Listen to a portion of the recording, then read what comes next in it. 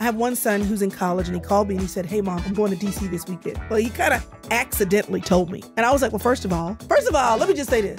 My parents didn't know what I was doing in college, okay? It wasn't no cell phone. There was no Life 360.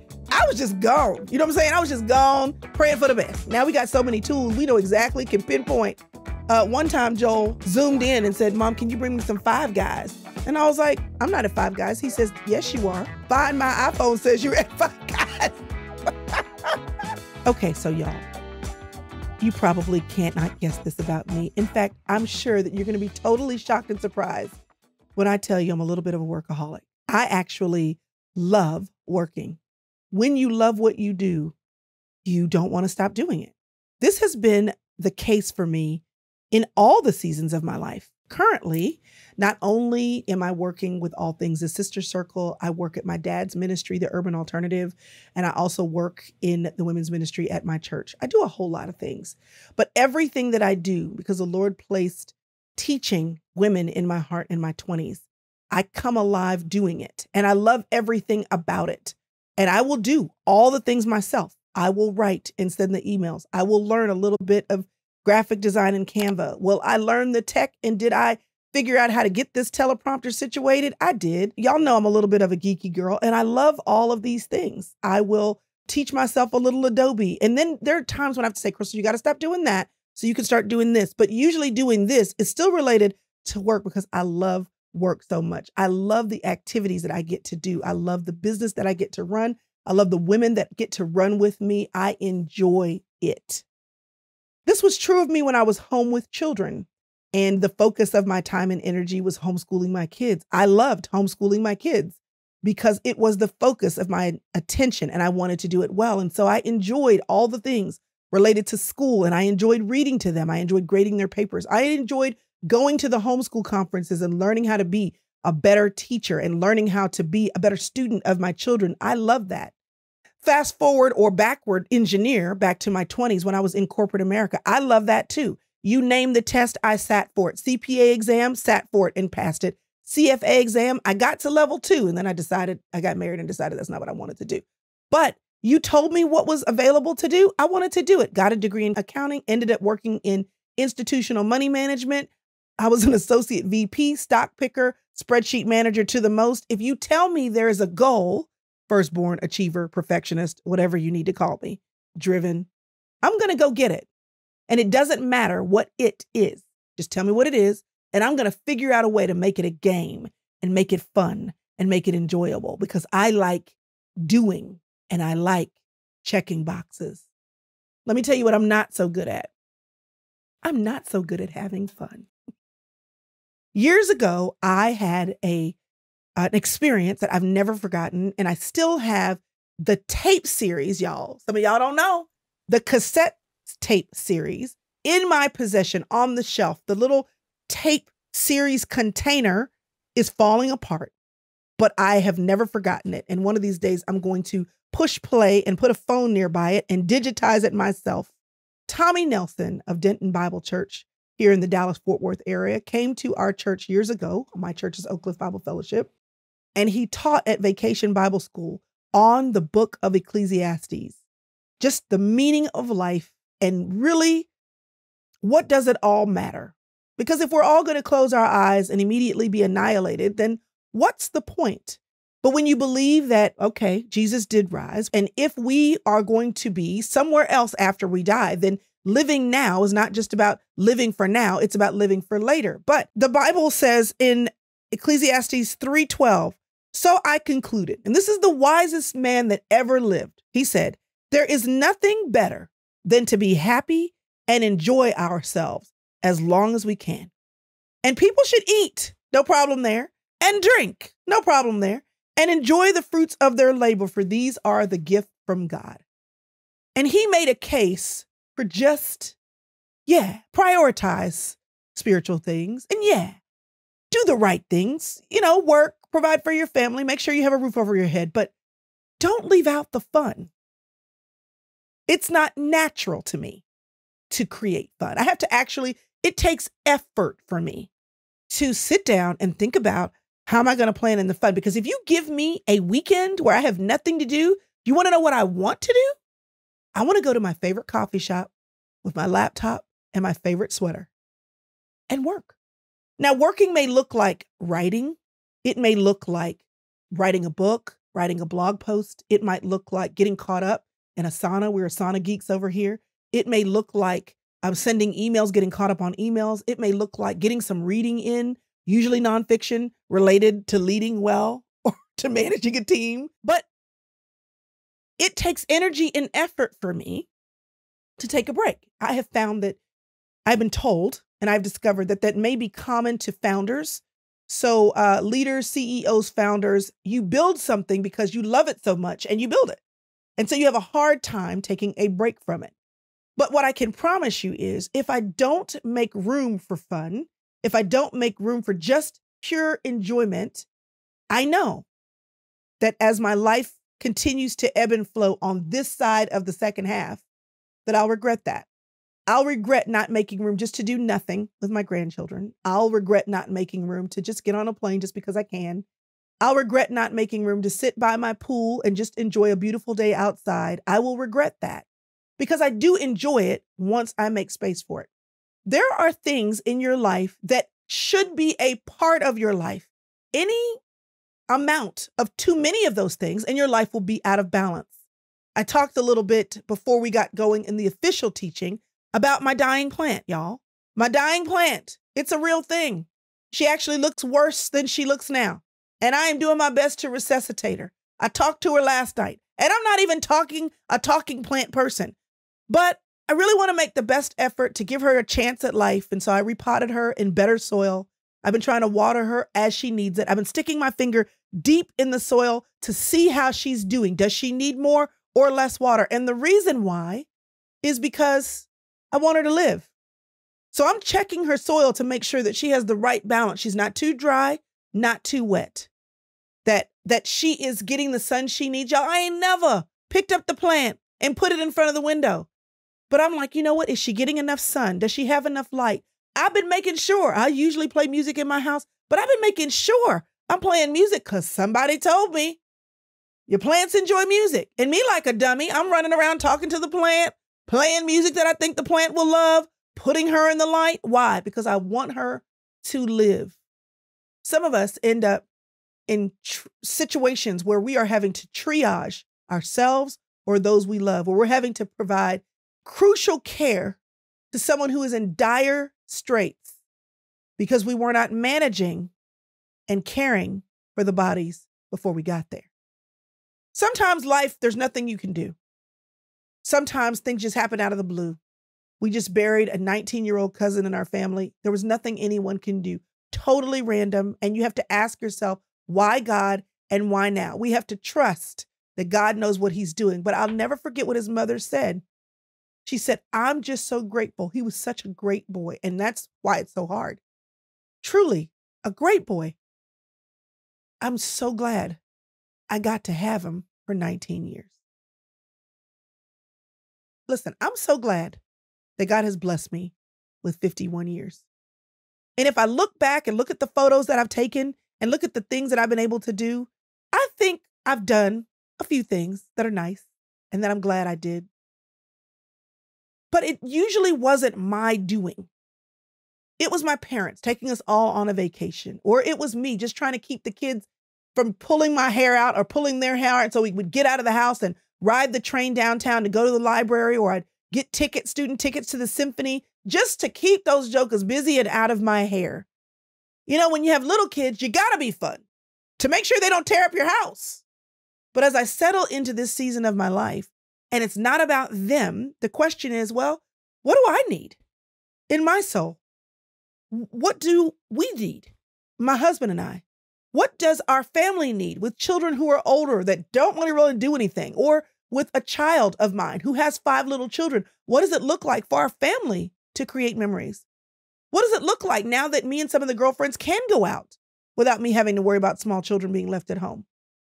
There's a shift of mind in every season that you have to decide to make, because without fun, without joy, you'll have root rot. Too much work will result in root rot, and too much fun will result in root rot. I believe in setting your financial goals. You girls in the inner circle know that. You've got that 21-day financial course that you can take advantage of anytime. Go in and search and go through the basics. But sometimes, and I know we got to get out of debt, and I know you need to pay your bills, and I know you got to make room for fun. We used to go to a camp, and we still do, called Pine Cove. We went there as a family, and a large portion of the time that we were going, the president's name was Mario Zanstra. His wife's name was Linnell. And one of the reasons why I'm so passionate about mentoring and discipleship and teaching is because I have been so blessed to have been taught. My mother was an amazing teacher. But when I look at beyond my mother, I've had aunts and grandmothers, but I also had other women in my life. And Linnell was one of those women. Mario and Linnell have 7 children. And when we would go for camp, she would always have a meeting for moms. And she would go, and we would go while our kids were being taken care of. And she would pour into us and talk about how we could protect our hearts, protect our children's hearts. We would talk discipline. We would talk, how do you do it? How do you get dinner on the table with 7 children? I just had 3 or 4. And I was like, how are you doing this? She would allow us to learn from her in practical ways. But one of the things she said was, with 7 children, it was really important to her that none of her children felt that they weren't getting attention. And so on date day, her husband, for all the children that were old enough to do so, he would take them to Sonic, and he would spend 20 minutes, 7 children, y'all, bring kid number 1 back, kid number 2, so that they each felt individually seen. In the first 10 years of our marriage, we lived walking distance of a Sonic, and we would walk to Sonic. And I remembered that lesson. To this day, my kids remember walking to Sonic. Now, let me tell you why I was walking to Sonic. And let's be clear. It was between 2 and 4 because I was broke. I was broke, but I had enough money to get them a small drink, half price, between 2 and 4. Did they ask for mozzarella sticks? They did. I said no. They got the drink, and we sat there and we chatted. And when I had to do this with my older children, I would take the younger children in a stroller if I didn't have anybody else to help me with them. You have to look for, what do you need? What does your soul need? And your soul needs fun. Tommy Nelson, the example that I remember that he gave, he said, do you not realize that God wants you to enjoy your life? That he put Adam and Eve in the garden and he said, eat of any tree. There's one I don't want you to touch, but have fun with everything else. He said to Adam, listen, it's not good for you to be by yourself. So I'm going to give you a banging chick over here. Enjoy that. Enjoy it. Y'all enjoy each other. Adam, and these are the animals. I've created them. I could name them, but I'm going to let you do it. Just make stuff up. Fun. Enjoyment. God put all this color in the world. And Tommy Nelson said, every now and then have ice cream. And sometimes when you go to have ice cream, pick a new flavor just because you can. What's your favorite flavor? Make sure you enjoy it every now and again.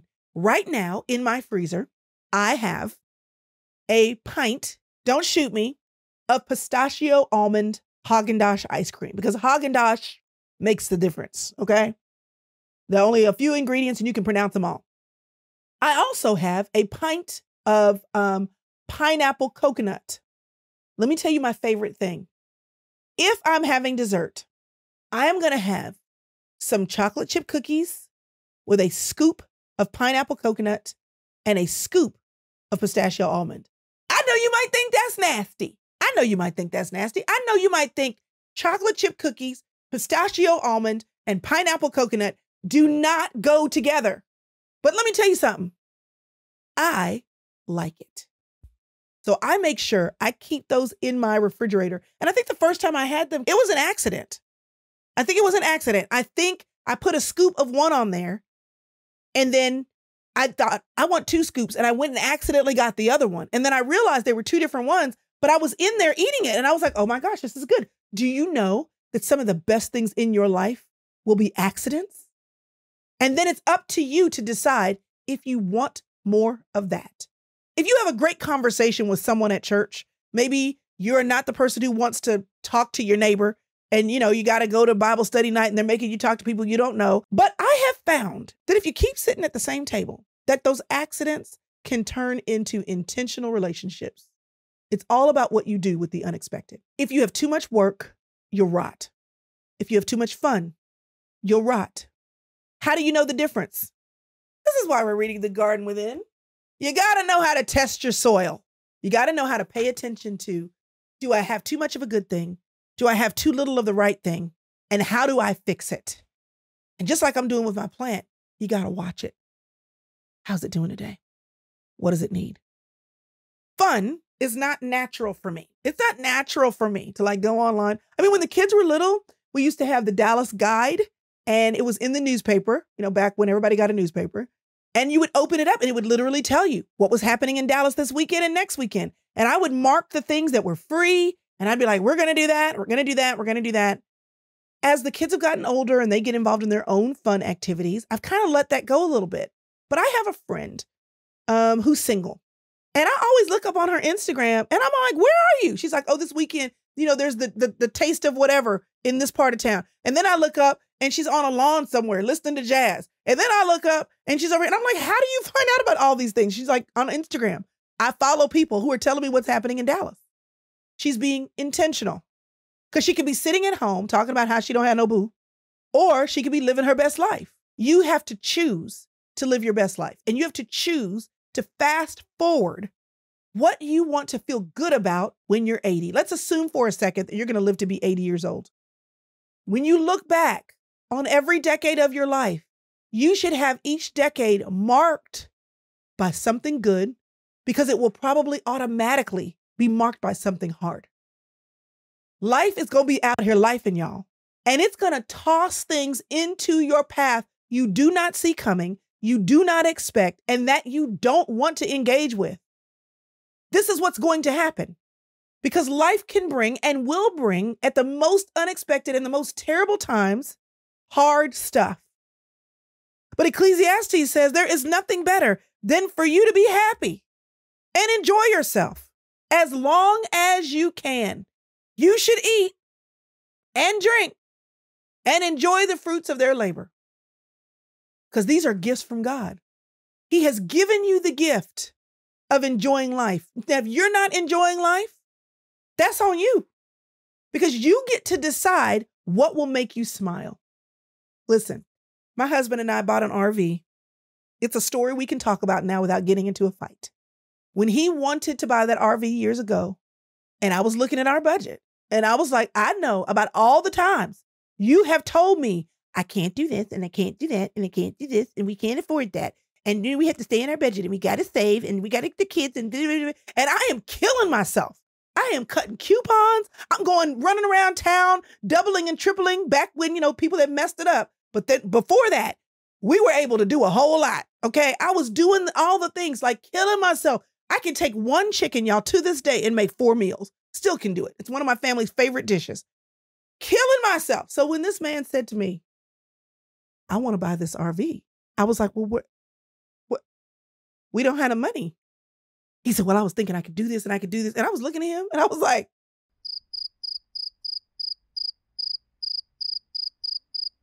oh, really? Is that what we doing? I gave him my piece. I was trying my best to be a submissive wife, but I was an honest and communicative wife. I said, based on what you've told me, I do not think that that is a wise decision, but I don't want to keep you from something that will bring joy in your life. So if that will bring you joy, I want you to know that it will detract from the goals we said we had. But listen, I'm so glad I let him have that without much drama. And I am so glad I kept my mouth closed. Let me tell you why. Because to this day, those are some of my children's best memories. It was an old, broke down RV. And we drove that thing to Maryland 3 years in a row when the kids were still in diapers and we had to stop on the side of the road and let somebody pee in the grass over there. When we were packing coolers in the back. No, you can't go in. We're not getting McDonald's again. We don't have the money for that. I mean, it was rough. And now I look back and I realize we were living a little. We were living a little. And because we lived a little along the way, I can say, so far, it's been a good life. You are invited to join me at the Sister Circle Retreat 2024. It'll be held October the 9th through the 13th in upstate New York. And I would love for you to come by yourself, with a friend, or with a group of girls. It doesn't matter, but I want us to get together to talk about what it means to live a life you love and how you build that life brick by brick. If you want to know more information, simply go to thesistercircle.com/retreat. I'd love to see you there. My grandmother, when she was nearing death's door, and I think she knew it, my dad's mom, I wasn't there, but I was told that she looked at my grandfather and she said, his name is Arthur Sherman Evans. She called him Sherm. She said, you know, Sherm, we've had a good life. You've given me a good life.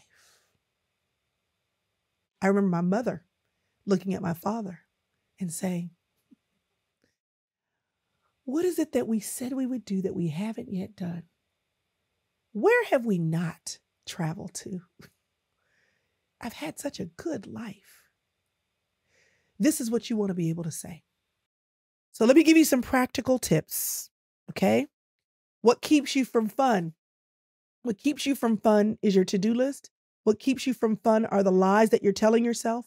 What keeps you from fun is a to-do list that's way too long for things that can actually wait. What keeps you from fun is the lack of margin in your life. What keeps you from fun is not having the practice of slowing down, of having Sabbath, of having a lazy Saturday morning every now and then. What keeps you from slowing down and having fun is overwhelm, busyness. And I know that sometimes it's the seasons. You can't control what you have to do when you have a new baby, or that you're dealing with grief and loss, and fun is not on your list at that moment. I understand that sometimes you're responsible for too much and you have too little support in all the things. I get that. I understand that. And there are seasons where fun is not the priority. But the Bible says, Solomon, the wisest man that ever lived, said, I am convinced that you got to make time to be happy and enjoy your life.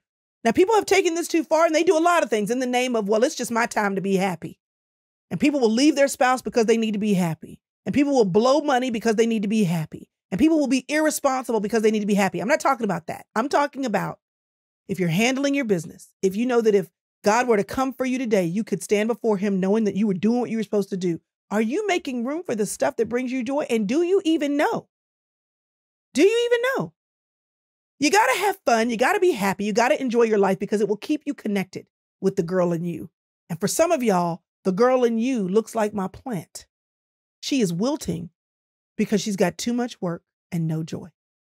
She's wilting because she's not near the sunlight, getting the rays she needs to flourish.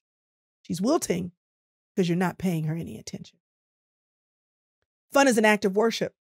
You want to know why? Because when God created you, he didn't create you to work only. He didn't create you to checklist only. He created you to walk with him in the garden. Do you know what that looks like? Conversation, intimacy, relationship, connection. He didn't just give us mono food. He gave us apples and oranges and bananas and blueberries and raspberries and all these different things. Why?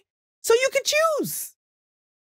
So you could choose and decide what you like best. I met a lady one time that came to a coffee with Chrystal years ago. I was doing an in-person event and she said, I just want you to know every time you say you get to choose, I'm reminded that it's okay that I figure out what I want.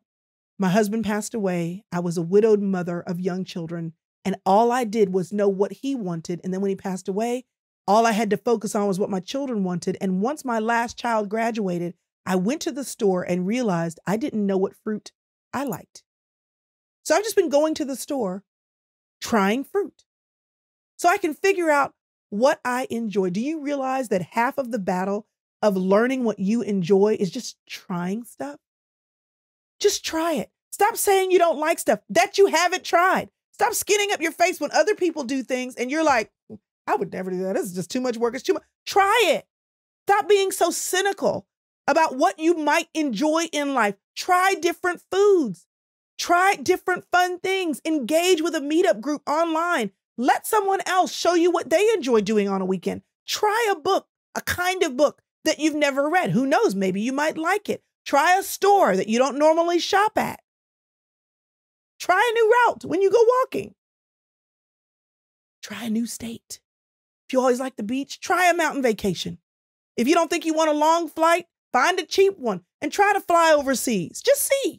Fun matters because when you relax and think about what brings me joy, you are agreeing with a part of what God said you needed for your soil. Having fun helps you to take life not so seriously.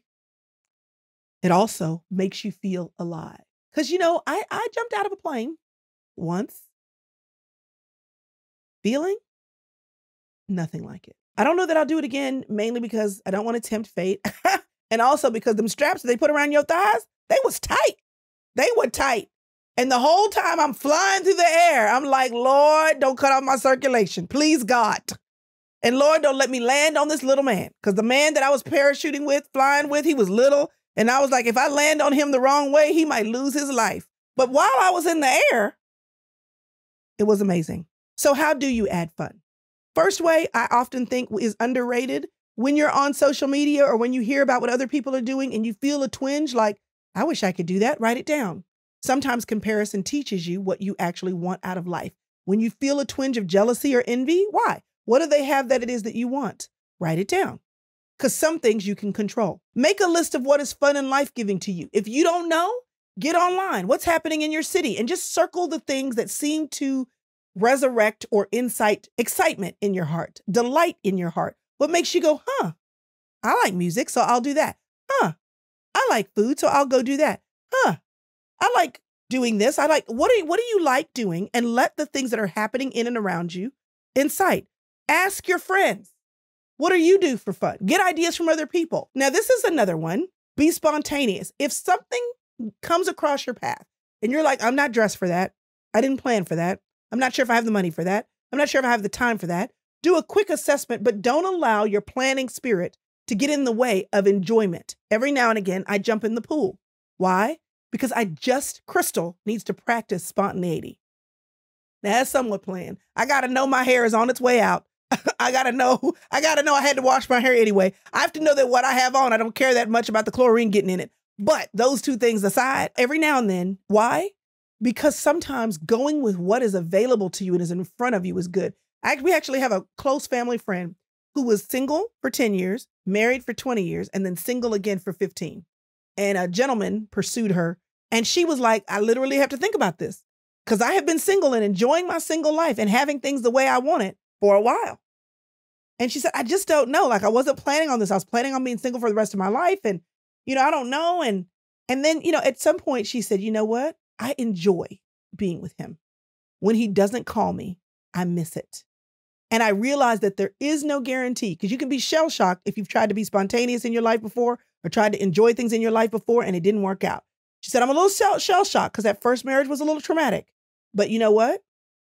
Am I going to let this opportunity, because he's a great man, I enjoy him, high character, other people love him, he's passed the approval test of all these other people. Maybe I ought to just allow myself to love again.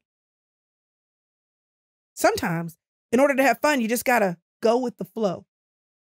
I want you to learn to take advantages of the opportunities in front of you. Where can you serve? What are the invitations that you're receiving? What is something interesting that you could just try out one time? What are classes or events that are in your areas that sound fun to you? What makes your heart light up? And if you don't know what makes your heart light up now, look back in previous seasons when you were a little less weighed down. And what ice cream did you like eating? Even if you didn't do it, even if you just participated in it, what event did you like going to? Because maybe it's time for you to restart the fun engine in your life now. It's not going to happen automatically. You're going to have to be intentional. You're going to have to schedule it. You're going to have to choose it. You're going to have to make time to think about it. And then when you're there, be present. Be present. Put your phone down. All eyes, all ears. Let the moment palpate in your heart so that you can hold it in your heart and you don't forget it. You got to be present and you got to be the fun person. Listen, I don't want to be the fun person. I realized the other day with all these boring, quiet teenagers in the house and, just if we're going to have fun, I got to be the fun person. And I'm not the fun person. I am attracted to people who are fun because I want them to create the fun and I just want to join in, But I realized that if I want the memories for my family to happen, that I'm going to have to pull out the board game. Because what I'm actually in love with is not the board game. Like there are some people who love the board games. I'm in love with the memory. I'm in love with the laughter. I'm in love with the connectivity. And sometimes, even if you want someone else to create it, if it's not happening, you have the power, a woman of life. You can create life in physical human form. God gave you that capacity, but you have the ability to palpate a room. He gave you a sixth sense. He gave you the power of intuition. And you have the ability to see what's needed. And if what's needed is fun and levity, you have the ability to provide it and create the memory to create the joy. So, on a scale of 1 to 10, where are you? If 10 is, I'm always the fun. I'm always bringing the fun. People ask me to come to the party because I am the fun. There is never a day goes by that I am not having fun. And actually fun might be a problem because I believe in fun. If that's you, you're a 10. If you're like, I am not fun and I know I'm not fun and I do too many other things to have fun in my life. If you are the opposite, put a 1. If you are somewhere in between, go ahead. Go ahead. What just sounds fun to you? What is a fun opportunity or activity that you can take advantage of? Who can help you to incorporate fun in your life? Tap them on the shoulder. Make a plan. What is something fun you can do in your life this week? You got to have the fun. You got to choose the ice cream. You got to go out and see all the colors. You got to try the fruit. You need to do whatever makes you feel like you're alive. Let me read the whole passage to you. Ecclesiastes 9. What do people really get for all their hard work? Because I have seen the burden, because life be lifing, that God has placed on us all. Yet God has made everything beautiful in its time. He planted eternity in the human heart. But even so, people cannot see the whole scope of God's work from beginning to end. So I concluded that there is nothing better than to be happy and enjoy yourself as long as you can. And people should eat and drink and enjoy the fruit of their labor, for these are gifts from God. Listen, I have one son who's in college and he called me and he said, "Hey, Mom, I'm going to DC this weekend." Well, he kind of accidentally told me. And I was like, well, first of all, let me just say this. My parents didn't know what I was doing in college, okay? It wasn't no cell phone. There was no Life 360. I was just gone. You know what I'm saying? I was just gone, praying for the best. And I wasn't trying to hide it. It's just my parents weren't helicoptering. Now we got so many tools. We know exactly, can pinpoint. One time, Joel, girl, zoomed in and said, "Mom, can you bring me some Five Guys?" And I was like, "I'm not at Five Guys." He says, "Yes, you are. Find my iPhone says you're at Five Guys." We know too much. But he called me. My son called me and said, "I'm going to DC." And I said, I started in. "Who are you going with?" Da, da, da, da. But I ended up saying this to him. And this is what I want to say to you. So listen carefully. I said, "Listen, son, college is a great time. You should have as much fun as you can. But here's what I need you to remember. The Holy Spirit lives in you and everybody is not wise for you to be with. So I need you to think, is this person a person that you're trusting your life to because they're driving? Is this a person that based on the choices that they would make, you feel comfortable? Is this a person that you are okay with seeing what they see, hearing what they hear, and doing what they do? Because if you're in their car and they're driving, you are at their mercy. I trust the Holy Spirit in you. Choose wisely." And he said, "Yeah, I feel like this is good." He actually said, "Mom, what you're saying is piercing my heart. Thank you for trusting me. But yes, I feel confident that this is okay for me to do." I said, "Well then, son, have a good time." He was in DC this weekend, seeing museums, biking around the town, hanging out with friends. This is the stuff life is made of. But somehow, when you start your life, if you're not careful, you can let go of the things that life is made of. And what'll happen is you'll have dry rot. Too much work, not enough play. Too much play, not enough work. Too much of thinking in your own mind what's good and pleasant. Not enough studying the word. Too much studying of the word where you are no earthly good. Balance. If you thought, because somebody told you that God did not want you to have fun, that he did not want you to enjoy your life, that he did not want you to laugh, that he did not want you to play, that he did not want you to have joy, that he did not want you to enjoy all the colors and try all the fruit, somebody lied to you. So it's the second quarter, y'all. And it's April. And this is the time when you get to start thinking about what you're going to do this summer. You don't have to wait till the summer. Do something in April. You can start thinking about what do you want your life to look like, especially as the weather gets prettier, things warm up, as the days get longer. You get the opportunity to be intentional.